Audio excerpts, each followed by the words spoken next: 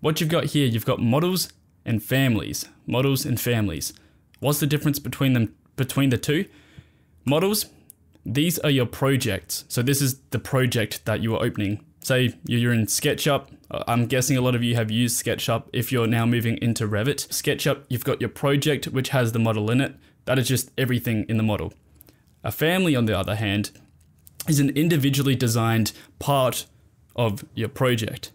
That might get a bit confusing, but as you can see, the sample architecture project here, it's going to be your whole model. It's got everything in it. But then the families, you can see there's a screw, there is a table, there are trusses, and some other systems and stuff like that.